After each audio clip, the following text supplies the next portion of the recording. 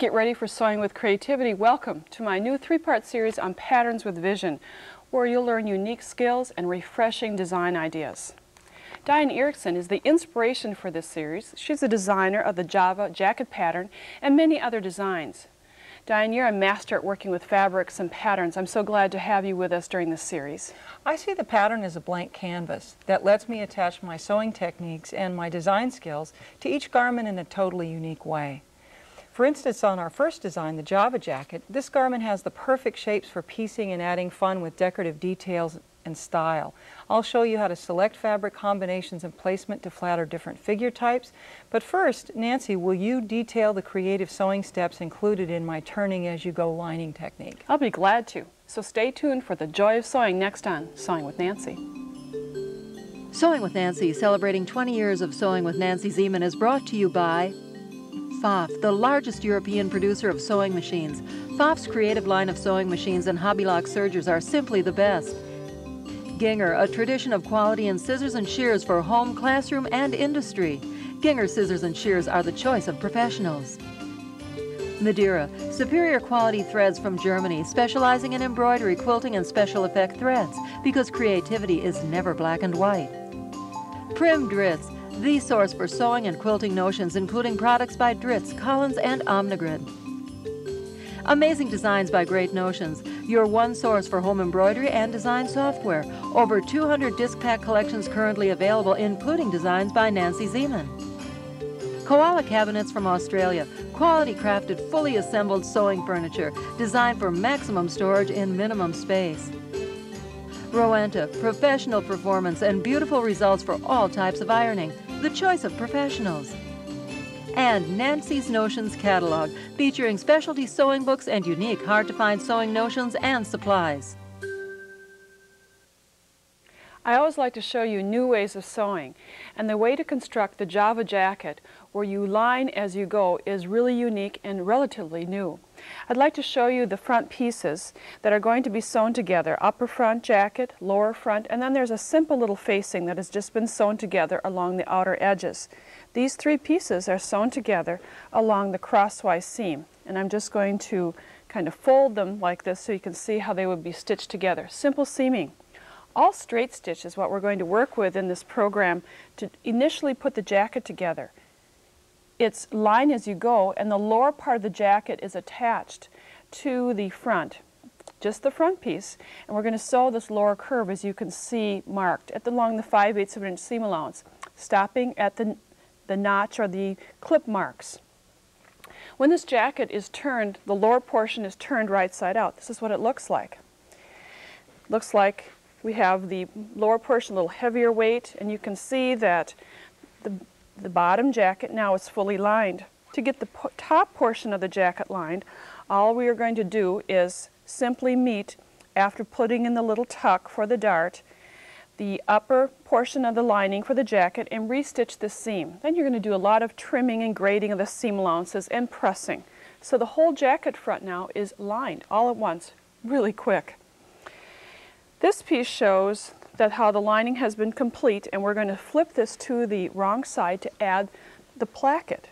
We're going to add the button areas before we even add the jacket back.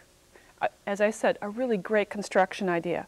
I've marked about 1.5 inches from the cut edge of the jacket, and then using the facing piece for the front placket, we'll simply align it along that 1.5 inch mark and stitch a presser foot width away.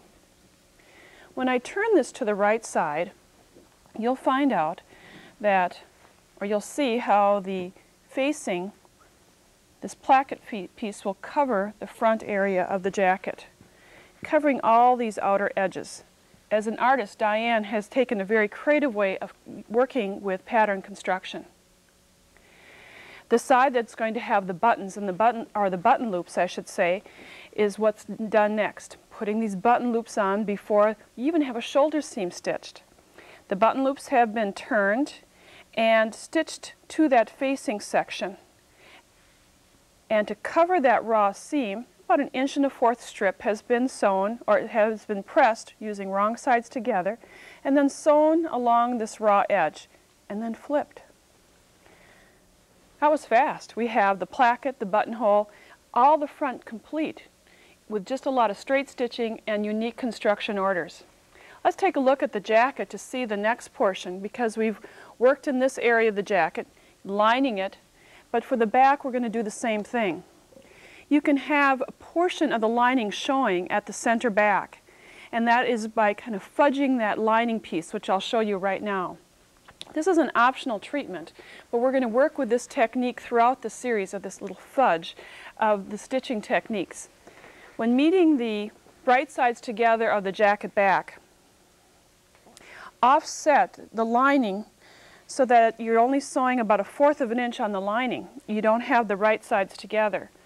When you turn this piece to the right side, you'll see that you'll have this little extra fudge of the lining showing, like a little extra trim. You may have to kind of adjust somewhat the shoulder seams and the raw edges, but you can just see this nice little extra trim. Before turning right side out, sew the lower edge of both pieces. You're going to have 2 back units complete. The center back seam of each is complete. Either you can have the fabrics meeting on a 1-to-1 ratio, or you can fudge the seam as we have on this side. And Diane has designed a little interesting flap that you can put in the seam. But then to sew the center back seam, simply overlap the pieces.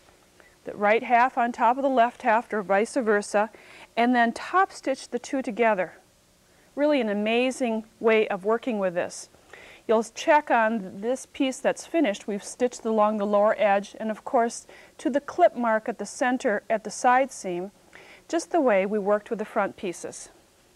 Now we're going to put the front and the back together. This is what is such a great way of working with it.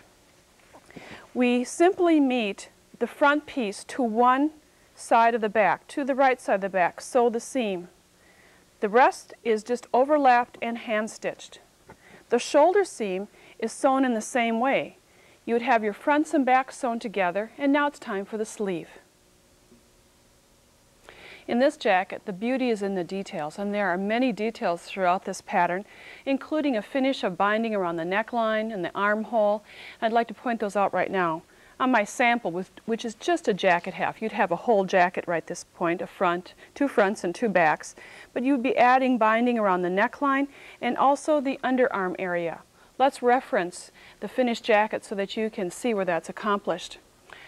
Using the fabric of your choice, using your favorite binding technique, and that's detailed in the instructions that accompany this program, add the binding around the armhole and the underarm. And the reason we need the binding around the underarm is that the underarm has an opening. It's a very unique design, very comfortable to wear. Later on, we'll also be adding that binding to the opening of the sleeve. Let's take a little look at this sleeve. It's a unique style, very stylized. When you see the seam, it's at the back. And there's a bias seam in this area, a straight edge seam here. And Diane has, in her pattern design, added a unique trim, or just an accent trim through this area. I'll show you how to create the sleeve.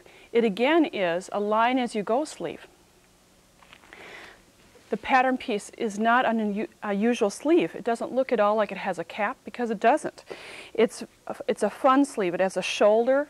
It has an underarm area. And when you add a trim, you add it to the straight of grain area, the part that doesn't have any stretch. And just a little trim is placed in this area, and I'll fold it at the shoulder, and I'll fold up the underarm so that you can see how this would be sewn. And you'd be sewing from the clip marks to the underarm area, or to where my hands are positioning between the clip marks. The piece underneath features a stripe fabric, and it shows the bias area of the underarm. So you can see what a unique look you could achieve with a different choice of fabrics. So both the lining unit and the outer sleeve unit together at that side seam. And here on our sleeve itself, you can see that little trim or piping coming out. Then stuff right sides together, or meet right sides together. I think meet would be a better word than stuff, but here we'll just put these 2 fabric pieces together, and we're going to be matching the lower edges. Right sides meeting, matching the lower edges. And you're going to sew according to the guide sheet, matching the cut edges and sewing the cuff areas. So we'll be sewing along the cuff, following the instructions. When you turn this right side out, your sleeve is lined and almost finished. We can see in the sample we have added the piping along this lower edge around that opening that we showed you before. Now here's the sample front. And to do this final stitching, you'll find that you'll need to mark from the pattern itself. There are many markings in the pattern that are great to transfer right to your fabric. This is going to be the sleeve seam, believe it or not. If you've had difficulty putting sleeves into place, this will not be that one because of the easy straight stitching. You'll meet right sides together, aligning the sleeve to the marking on the fabric. And as I pin instead of stitch, do one more pin, you can see you'd be sewing all the way around, but let me just flip this out and you can see your sleeve has been added. And now we'll show you some very creative touches to this pattern. I just gave you the step-by-step details of working with the Java jacket, but now the fun starts. Now the creativity of choosing fabrics. I just worked with basic denim, Diane, but you're going to show us different fabric combinations. Well, let's look at some ways you can get some design ideas to make your jacket a little more personal. One of the things I start with is I Xerox the pattern envelope, front and back, and then I just place my tracing paper over the top so I can trace my own little garment to draw on. And this gives you an opportunity to do color. So you can see I've taken those little tracings and I've colored in different combinations, which lets me play with maybe fabrics that I have at home. Then I also have a design card here where I've glued different things that I like that are in interesting colors together, even a piece of birch bark and some ribbon onto this card. And then I'm going to do a fabric combination from that card. This would be a great Java jacket. Yes. So I could use these colors, and to actually see this as a jacket, look what happens when you actually cut those fabrics up and glue them down to a piece of paper. So these are actual pieces of fabric that give me a feel for what my jacket could really look like. You've done some interpretation of this color combination. This blue and white color combination, these are all cutouts from magazines here. This is the Java jumper. And you can see as you look at the jumper, I've taken this as my cue, this card is my start, and I've made knot buttons out of the fabrics. I've combined traditional Japanese fabrics with contemporary fabrics, some batiks and some solids. It's great as a jumper. So there's no limitation to what you can do with the pattern. And all you did was lengthen the front and back pattern pieces. All I did was lengthen the front and back pattern piece. The garment we have on the dress form shows some more variations on color combinations and shapes that you can use. I've stenciled the fabric in the front, and then I've taken some cues from some of the shapes to reshape some of the edges on the pattern. So you can see as you look at the pocket and the top edge of the flap, I'm kind of tailoring those details to go with some of the shapes in the pattern. I've also done that on the back of the sleeve where I've got a little tab and that extra button, and I'm really liking being able to shape some of those details because those are design edges. Those aren't fitting edges, so you could play with those. Now I didn't show how to make the pocket, and this has a little design detail as you mentioned at the top, but let's show our viewers how to go about making the pocket. Let me show you the pocket. It is so easy to construct. So here's the basic pocket shape. Here's one that's got a little bit of a different design on the edge. But to actually construct that pocket, what you're going to be doing is you're going to be taking the front of the pocket and taking a lining for the front of the pocket. I've got a little piping in that top edge there. You can see that gray. So I'm finishing that top edge of the pocket first. Then I'm laying the top pocket onto the back of the pocket, which will be the part you see at the top here. Then you just simply put your lining on top, and if you want, you can base this down first so that you have a stitching line on the back to follow. So you put your lining right on top, so now you have like a little pillow with the front and side. Now you're simply going to stitch all the way down and up and around, clip all the curves, turn and press, and pull your pocket through the top, and then finish the top with the buttonholes and folding the top edge down. So it's a real easy pocket to construct with lots of variations possible. It's a detachable pocket, and you've used about 5 or 6 different fabrics in here piecing. Totally different not just fabric one combination. fabric. And why not make 3 or 4 different sets of pockets for the same jacket, which is really fun to do. Viewers may wonder why we're calling us the jackets we're wearing, vests we're wearing, Java. Well, the Java jacket has 2 really great coffee cup pockets in it, which were very fun to construct and figure out, and they make a great little jumper bag or a pocket to attach to your garment. Let me show you some other ways that you can come up with some pocket designs. This is the shape of the pocket. And what I've done is I've taken and cut out this shape because I'm going to show you some magic here. That's a pretty great way to come up with a pocket design. I have these little pieces of fabric that I've just lined and turned in interesting shapes and edges, and I've got a piece I might use for the back. So I can lay these pieces down and get ideas just by, I can show myself exactly what my pocket would look like. Pretty fun to see the finished thing without actually having cut the fabric. Now look what happens if I decide I want to add an extra flap. I can continue to see the finished pocket, and maybe what I'm ending up with here now is 2 pockets instead of 1. But it's really magic to be able to show yourself what you could get. So I have a combination of these pieces, and you can see there's another shape right there that could be used. Fun. To show you the pocket. And I always make the windows in different shapes, so you can see here we've got several different shape windows, and we could change that from the pattern piece. Here's a piece that's ready to go. You might actually be constructing a piece a little bigger than what you think you need just to be able to put that same window on there. And I never get tired of doing this. I love this technique because do you see how it gives you the option of how much you're going to see of the different colors and the angle at the front? So it really lets you personalize what that detail is going to look like. Once you have what you want in the window, you want this piece, and you want to lay that back in. You want to take the window away, and then you add your seam allowance around the outside, and then you construct it as we showed with that original piece with the black back. So it's real easy, and you can see what you're going to get. So everybody can do it and really enjoy the technique. I really like that.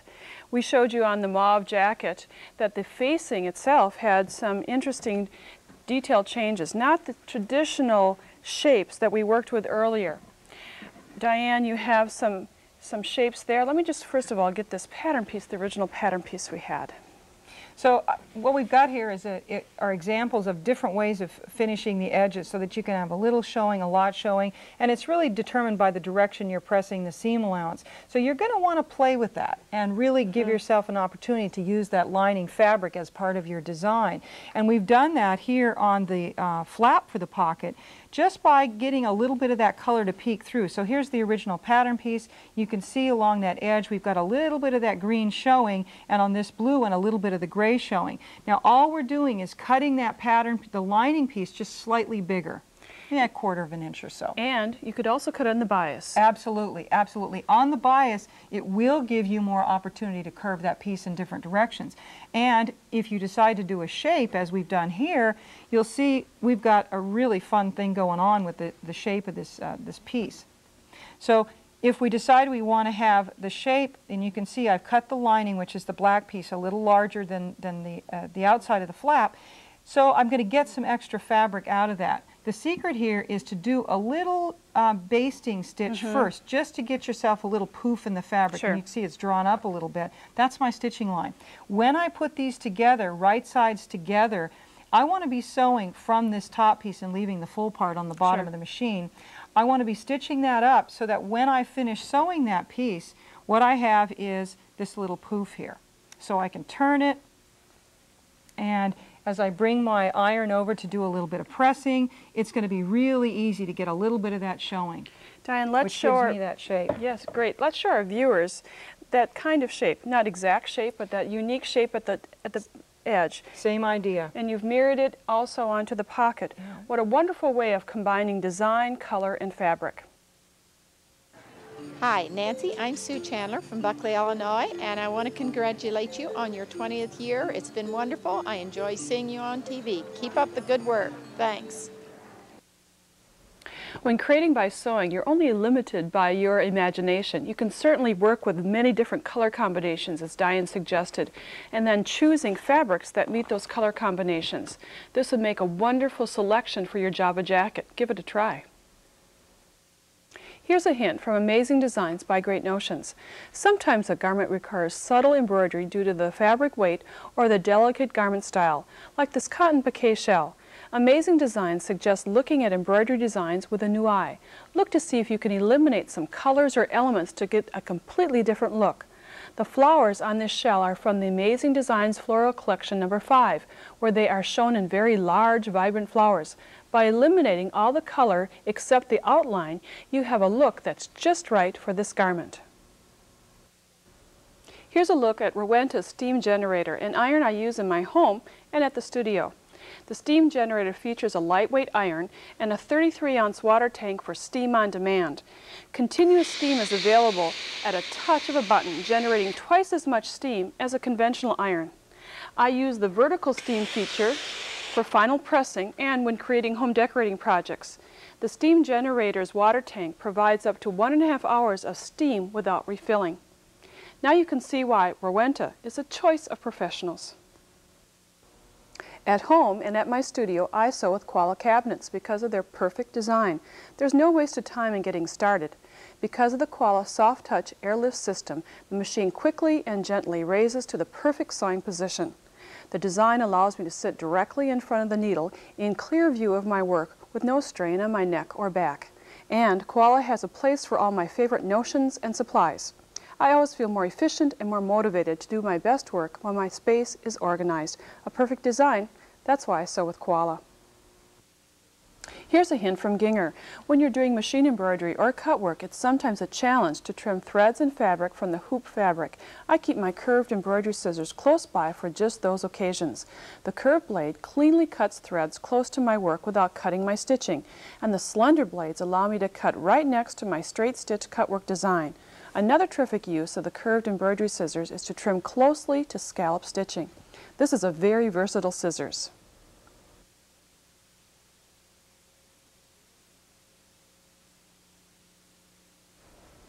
Patterns with Vision, the topic of our current three-part series, is your passport to an exciting sewing journey. Diane Erickson, designer of all the patterns we're using in this series, including the peony pattern, is my guest. Diane, you've taught me to look at a pattern from a different perspective, not from a construction process, but from a creative experience. When I sew, I like to add details to the garments and to expand on the original idea. The pattern we're going to play with today in this program is my peony top. Like the spring flower, the design lines have curves and shapes that unfold and layer. Nancy, I'll ask you to detail the sewing sequence, and then I'll share fitting and design options that expand the design possibilities. Discover the joy of creative sewing next on Sewing with Nancy. As you know, we're working with designer Diane Erickson through this series, and I'm going to show you one of her patterns, how uniquely it's constructed. It's fun to put together. And then she will join me again to show some unique design or embellishment ideas. Let's take a look at this pattern that she calls peony because it has graceful folds. It can button left over right or right over left. We're going to complete the front and the back, and then complete the sleeves, and then add the two units together. There's great detail in this garment, as you can see along the front. A little bit of the lining or the facing is sneaking through to the right side. The same thing occurs in these unique sleeves. Here's the seam, but the sleeve and the side is one unit, and it opens at the top with graceful folds, and you can close it with a unique button closure, one or two. The choice is yours. It's almost all straight stitching, but the construction is so unique that I'd like to take a little time to show you how it goes together. It's an asymmetrical design, as I mentioned, where we have the back piece, or excuse me, the front piece. One of the front pieces has a straight edge. The other front piece has the curved edge that is going to overlap onto the straight edge. Nice asymmetrical design. You're going to be cutting two pieces from each pattern, one for the lining, one for the outer fabric.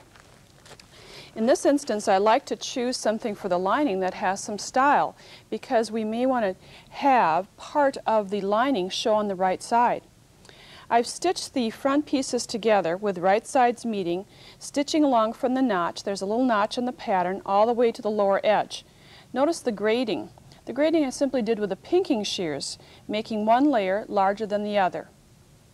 When turning this to the right side, turning the layers, generally in a pattern, we would request that we have a nice sharp edge, that we would roll the fabric so that we would have the seam line right on the very edge.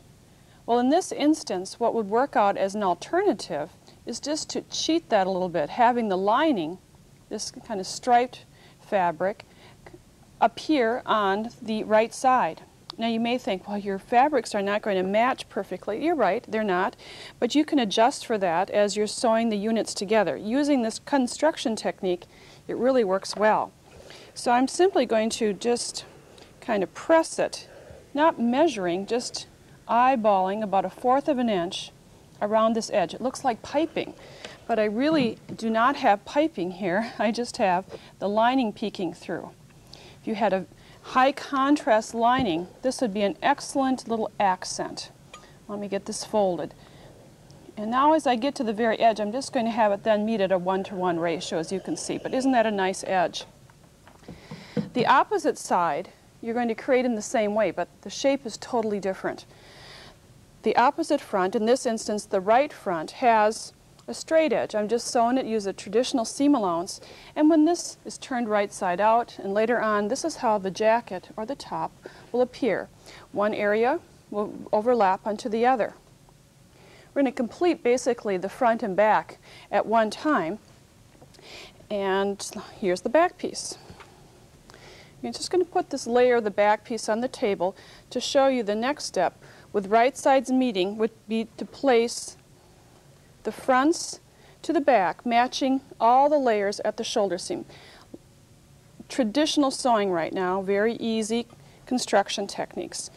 You'd pin the layers together at the shoulder seam and then match to that area, if you'd like, a back lining piece. And sew the shoulder seams. It's optional to have a lining piece. And you can set this piece aside for now. Let's look at sleeves again. If we take one more look at our pattern right here, you can see I have two pattern pieces. They're very large. One's for the back front, one's for the side front, and they're going to be sewn together along the underarm seam. This is where I find this is such a unique style. This pattern piece now has been sewn together, these two pattern pieces, along the underarm seam. There's a lining piece that you're going to sew together in the same way on the underarm seam. With right sides together, you're going to meet those two fabrics and sew all this top outer edge. Sew together along the top outer edge. Now I have not shown you in all the step-by-steps here. I'm just showing you the finished piece. Here's the lining portion attached to the garment. I'll straighten away. And you can see it's open at the top. And this later will pin over into a graceful opening. And you can put a button here, closure, unique seam allowance. And as the jacket I'm wearing, it's kind of drapey at the front. So here's this sleeve that has been lined and sewn. And let me put another pin at the top at its overlap. So I have the sleeve unit done. I have the front unit completed. And what I like about this is that I can sew small sections at one time. I'm not working with a lot of fabric at my machine.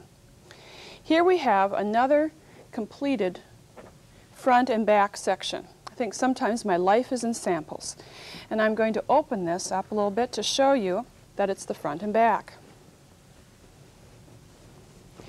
And I'm going to now pin these two pieces together, pinning them together, meeting the right sides, pinning the units. And then I'll simply just straight stitch these sections together. We'll refer back in just a few minutes to the completed jacket so that you can see that I would sew from the very lower edge all the way around. I have lots of fabric here. It may not be quite as clear. I think this would be clearer to show you on the finished garment. As you recall, I finished the front and the back, attaching them at the shoulders, finished the sleeve and the side units together. Then what I was pinning together are the fabrics from the side and the front, pinning from the side seam all the way around to the back area. One long, long seam. This really goes together in units so that you can sew with not so much fabric at your machine. It works out very well. Now some of the last technique, or the last technique really to show you, is to work with the collar. And on this small sample, I have the collar partially pinned on. But before I show you the sewing of the collar to the garment, let's look at the collar itself. Many times I like to work with a collar and interface both pattern pieces, both the inner collar and the outer collar, sewing them together along the outer seam, and then doing some grading the seam allowances. Because this has such a curve to it, I'd like to use a pinking shears. The pinking shears does the kind of notching plus the trimming at the same time. You're able to grade one layer longer than the other. Turn the collar right side out. and then do some pressing along the top edge. And you can see I have a little press mark here I need to get out. The taupe color will be attached to the jacket. And what I'm going to do is just press mark my seam allowance. On the lining, I'm going to totally press under the seam allowance. The whole neckline edge has been pressed. Finding your notches, marking points, match the taupe collar to the outer jacket. Sew the seam. But because now you have already pressed under the collar on the inner edge, you can just overlap the finished seam and do some hand stitching. And these are the basic construction techniques of the peony top. I just finished showing you the very basic and easy construction details of working with the peony pattern, how to assemble it, put it together. But that's just one part of the sewing process. The other part, Diane, is where you shine, and that's in all the creative options that you can have on any sewing project. Well, one of the things I love about this pattern is that it's a princess seam, which gives you so many fitting options and design options at the same time. I want to show you first how to enlarge that dart and make the fit on the front a little more interesting, or any seam for that matter. As you look at this one example here, you can see the pieces coming together.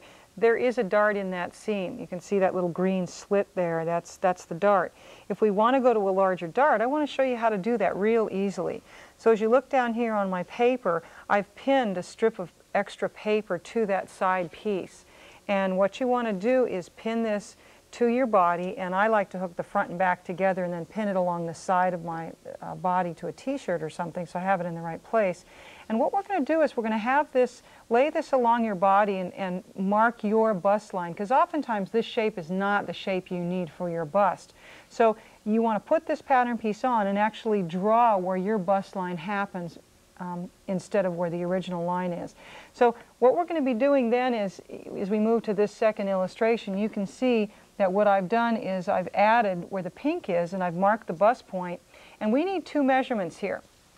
We need to be measuring the original line of the pattern piece, standing the tape measure up as you measuring along. Then you need the second measurement, which is the new line. You want to be measuring along the new line that you just created. Now the difference between those two measurements is how much you're going to be adding to this center piece right here.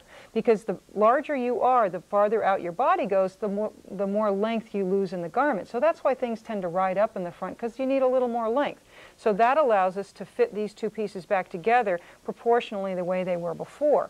Now when you do this process, if you look here at my finished illustration, you can see, look at how dramatically the size of the dart has shifted. So now we have a very large dart space, whereas we had a very small dart space before in this original design. So we've managed to create a much bigger body space inside of this little pattern, just with that little one idea. And we're not physically sewing the dart, but the dart is in the seam. Right. The fullness is shaped just by sewing that seam allowance. Absolutely, yeah. The pattern shape that we're working with can either be made as a top or a vest, and here shows the vest version without the sleeves unit and a nice graceful curve at the center front.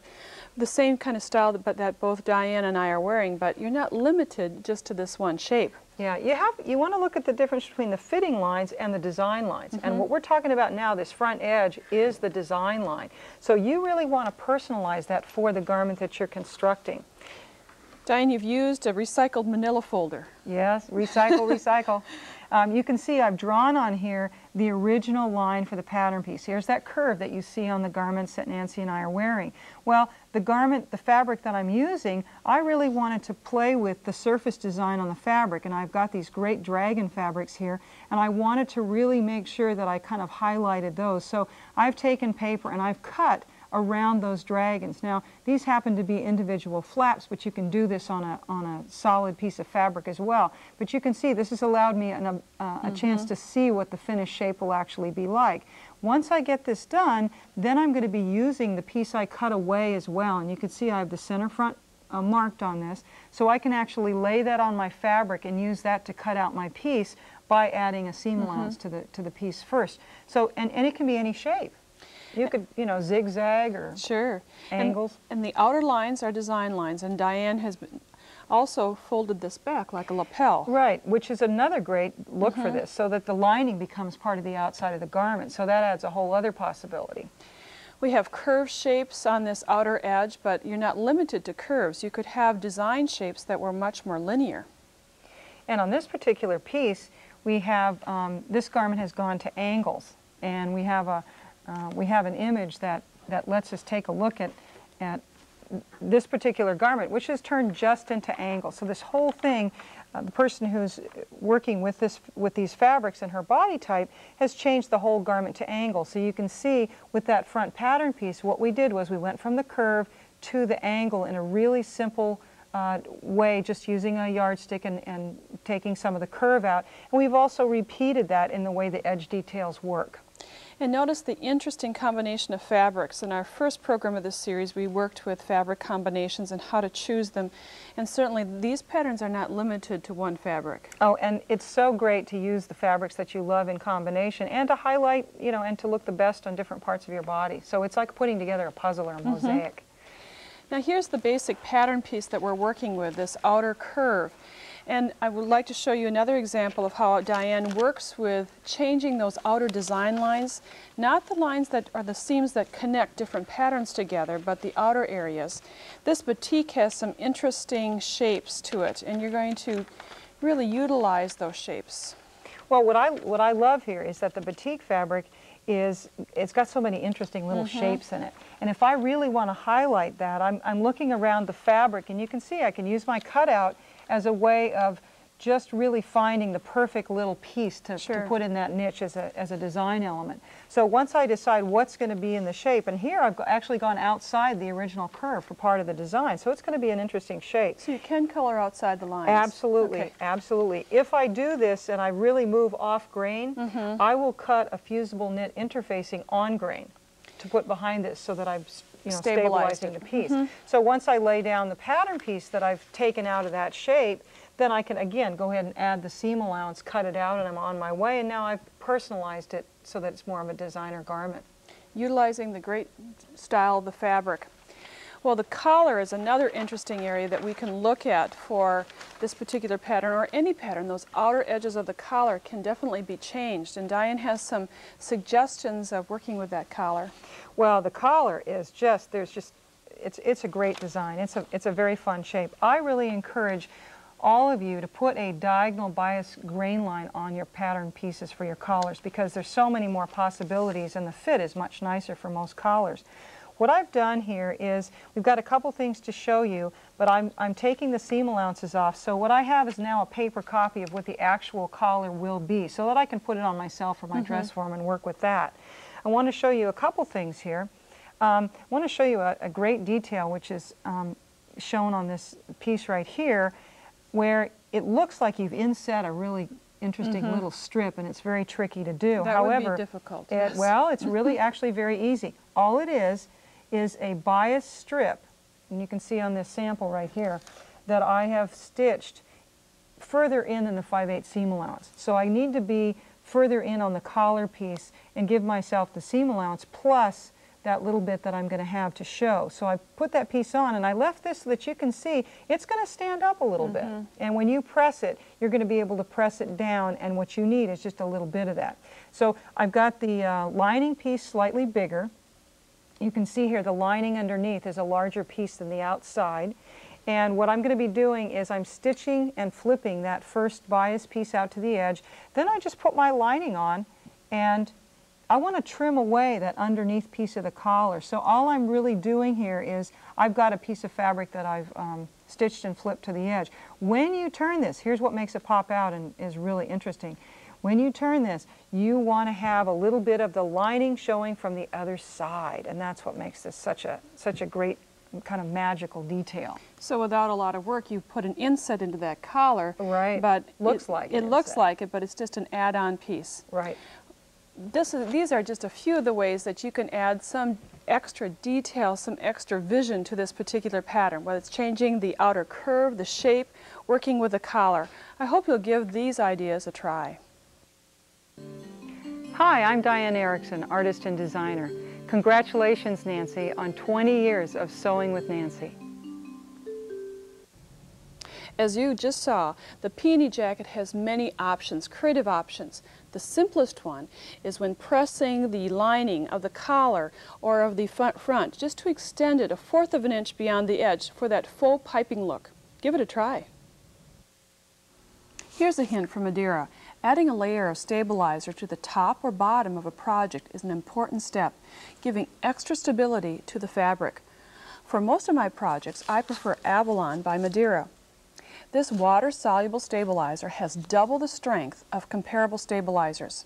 I simply place the Avalon underneath the fabric, giving the fabric some general stability. If working with nap fabrics like fleece or corduroy, to keep the threads from embedding into the nap, place the Avalon on top and underneath the fabric. When finished, just simply tear away the majority of the stabilizer and spritz the rest away. Here's a hint from PFAFF. For the most accurate of top and edge stitching, use PFAFF's ability to change the needle positions. There are a total of 19 positions ranging from far left to far right, plus many more positions in between. I use the needle position option frequently when using the edge stitch foot.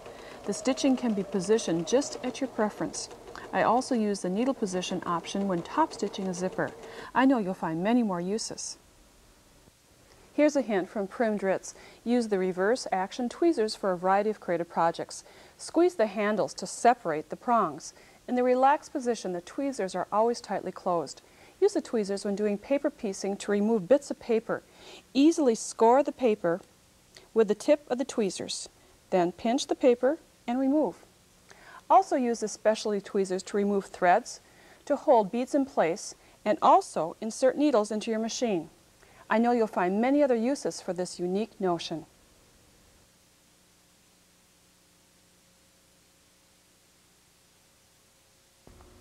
It's time for creative sewing. Welcome to Sewing with Nancy. Patterns with Vision is a topic for this series with artist Diane Erickson as my guest. Diane is the designer of the pattern called Dragonfly, plus many other patterns. Diane, what I'm really impressed with is your ability to be non-traditional about sewing. You know, anyone can break out of the one fabric per garment mode, and I'd like to give the viewers some guidelines on how to explore their creativity. And using the Dragonfly pattern as a palette, we can start out making a vest or a top. We'll play with some fabric combinations and also be teaching some printing, some stenciling technique. It's a wonderful way to personalize the design. I'll start by showing you the sewing sequence, and then Diane will rejoin me explore the fabric printing process next on Sewing with Nancy. I'm going to start by giving you some of the construction details of this Dragonfly vest. It got its name because it has kind of a unique side seam that kind of has graceful wings, as perhaps a dragonfly may have. To sew the side seams is a very easy application. What I'm going to detail for you is creating the inserts, whether we're going to stencil the inserts, stamp them, or I'm going to piece them in this segment. We'll show you how that's accomplished, as well as inset them into the vest. This looks difficult. It isn't. But beneath the inset, you'll see an additional little accent of a tab down the front. Also, a neckline band in the front and in the back. And there are different widths. You don't have to have them always the same. You can see this vest has lots of detail. So the inserts at the top, the section down the front, and these button inserts are what I'm going to show you. The great part about it is that this front piece of the vest, of the Dragonfly vest, is stable. It's cut to size, and we're just going to add or apply these additional elements. That's what makes it easier than it looks, much easier. On the vest front, you're going to mark about 1 inch from the edge, and you can do this on other patterns using this technique. Adding a little strip down the front is easy after you've marked the front. Cut a strip that's, let's say, 2.5 inches wide, meeting the cut edge to the mark, and then stitch a 1/4 of an inch seam allowance from the edge. Then you just simply press to meet the front.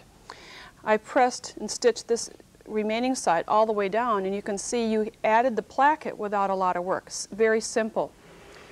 To add the same kind of trim around the neck edge, I've also marked the line, the edge, with a piece of chalk around the neckline of the front and the back, and you're going to add the trim before sewing the shoulder seams together. You're going to be using a bias strip because this has a curve, so you obviously need the bias edge, making certain that the fabric has a lot of give. According to the pattern size, you're going to be cutting the width, and then meeting the cut edges to that mark right on the fabric, meeting right sides together. I'm going to slightly stretch this as I'm sewing, just giving it a little tug, allowing the bias to work with me. Sew about 1/2 inch stretch. Sew, stretch, and then meet that cut edge to the edge marked on the fabric, or the chalk mark, I should say. So there isn't a pattern for this. It's as you are sewing, you are stretching it. As I'm bringing this up, I'm going to finger press it to show you how that shapes around the neckline, giving you that trim. Before I do the next step, I'm just going to press this. And the pressing will help ease some of that extra fabric into place. Now, if you have sewn so it isn't exactly even, all you have to do is trim from the underside or the top side, following, if you can see my initial edge, I didn't sew just exactly straight, so I'll just trim off the excess, and no one will be the wiser. And this is why I like Diane's design so, because she has this unique method of construction that doesn't allow you to make any mistakes, just creative embellishments. Now, after you've added the bias trim of various widths, you can choose the width, by the way, I'm going to now detail working with the insets down the front that work kind of as buttonholes. You're given guidelines of either having a small, medium, or large inset. And on this particular jacket or vest that I'm wearing, I've chosen to use the small inset. But you can place the different sizes on your pattern just to get a feel of what size and proportion you'd like to work with. Now, you can make the inset out of a solid fabric, or you could do some creative piecing, the way the sample that I'm working with, as well as the vest that I'm wearing, has this as the insert. Using your pattern piece for the small insert, cut a woven fabric, a tightly woven fabric as a base. Then on that base, place just a scrap in the center, somewhat rectangular, little, doesn't have to be exactly point on point, just place it in the middle. Then after placing that in the center, find some coordinate fabrics and place the coordinate fabric along one of the edges of that center piece. And with a narrow 1/4 inch seam allowance, simply stitch along this edge. For those of you who are quilting enthusiasts, this is a very common crazy patchwork technique. Then I'm simply going to cut along the edge. Then I would finger press this piece forward. Now notice that it is going beyond the edge. I'll just straighten that out a little bit later, but right now I would just find another piece, align it, stitch, and flip. So using the stitch and flip technique, I would simply just create my square and square it up afterwards. Now you may be wondering, how are you going to put that square inset into the jacket front? And this is where I'm really pleased to show you this idea, because it works so well. On your pattern itself, you're going to mark the V inserts. And I have them marked with chalk, just slightly in this area.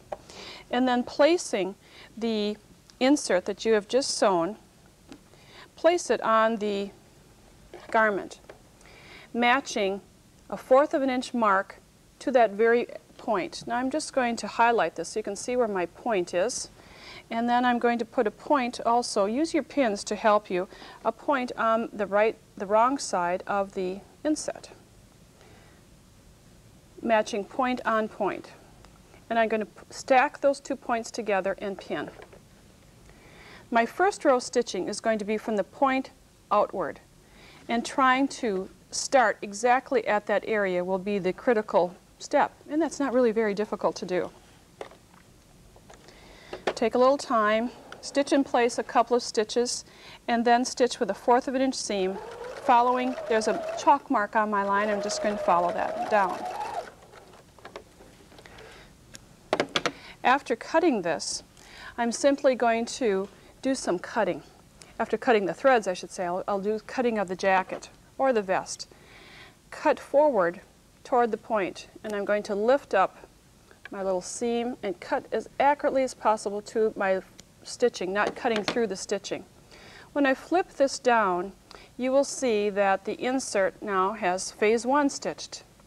To stitch phase 2, I'm simply going to fold the vest out of the way.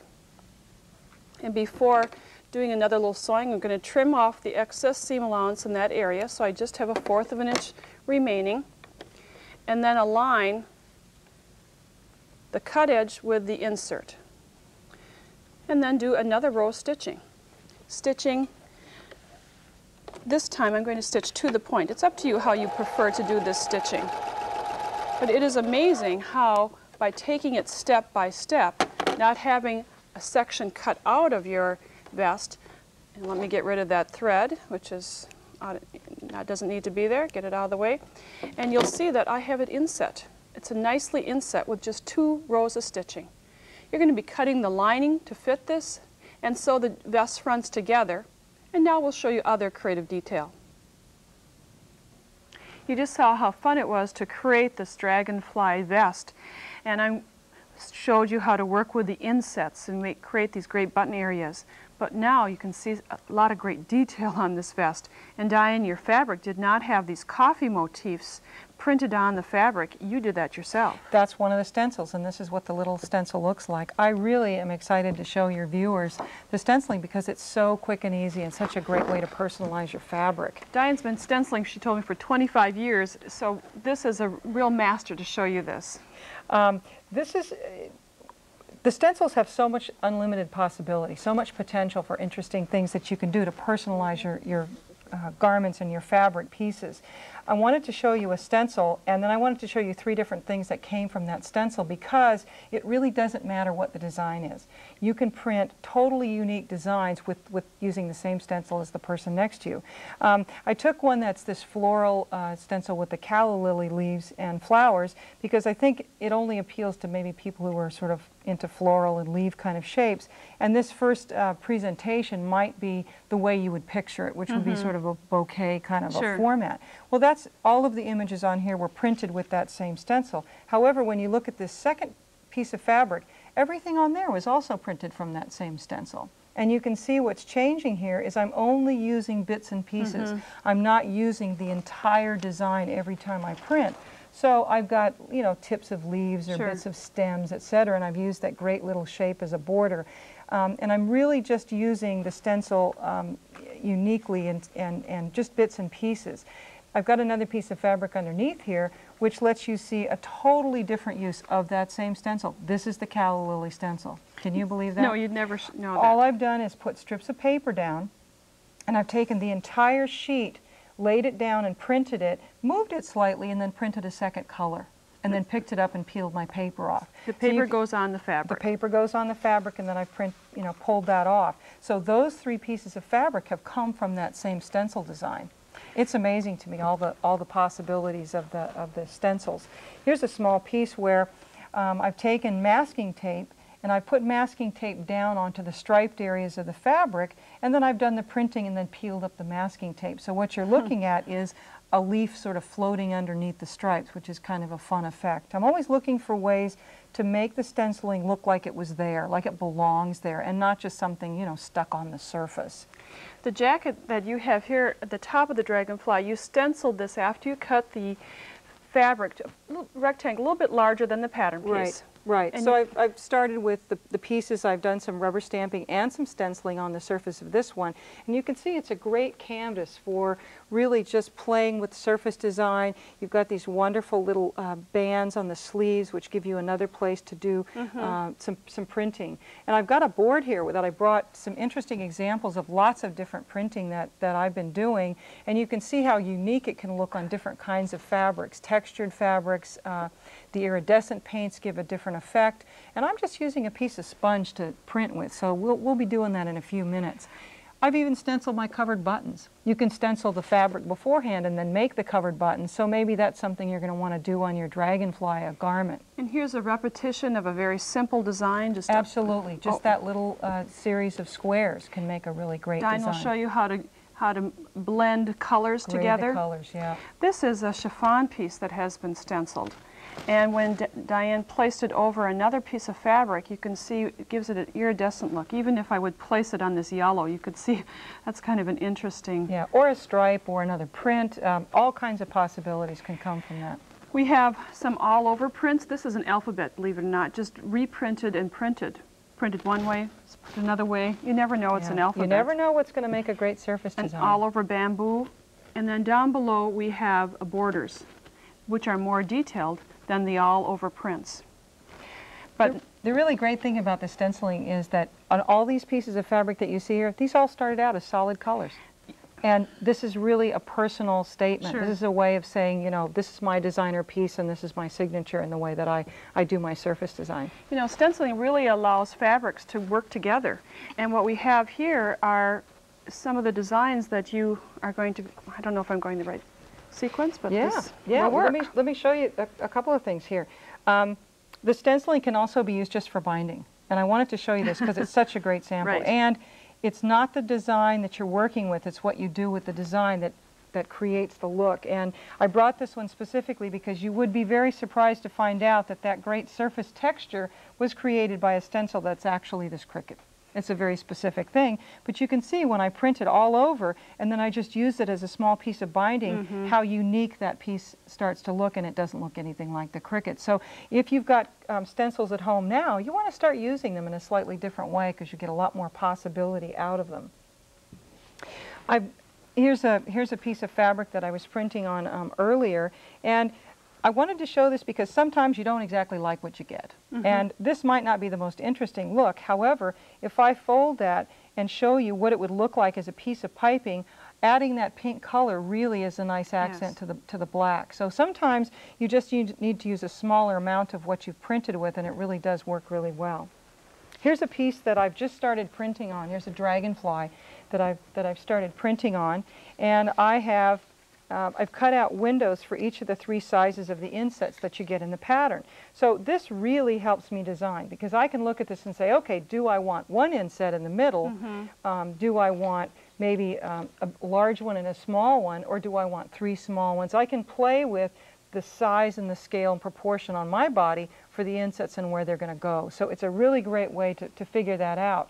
Once I do that, and you can see I've done some printing here, I've done extra printing on this piece of fabric, and what I can do is I can take the window for the size inset I'm going to use, and I can actually go around on my scrap piece and find the really cool design that I want to have in my inset. So it's just a really great way to be using this to help design the front of the piece. How about if we do the stenciling, because you've inspired us with all these ideas, and how do we actually do this? Let me show you how you do this. This is so quick and easy. And here's a combination of fabrics that we're thinking about to go with this for our dragonfly.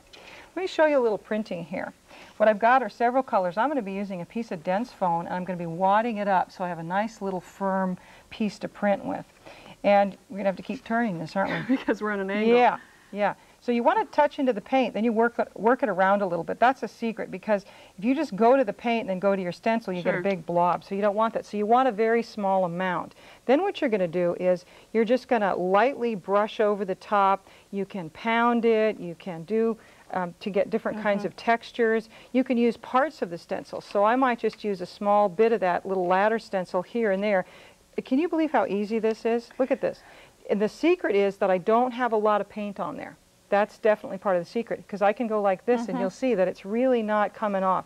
I want a small amount. I can add a different color in, even if you don't feel confident about mixing colors. Let the colors mix themselves. So as I work here, I can dab that, that second color in so that I can be adding, and working with the paints in different ways. So the stenciling is very easy, very quick, and something that you're really going to want to play with. And just brush it on. Don't brush use it right a lot on. of paint. Just brush it right on. Just really easy. So you can see when working with stencils that you can change the personality of your fabric. You can blend fabrics together to make them look like they're to go together. Absolutely. And be very sporadic as far as your design, very planned. It really doesn't matter, but play with your fabric. And some fabric paints, some sponges. This is just a sponge that has a 1 inch. Just a piece of dense foam.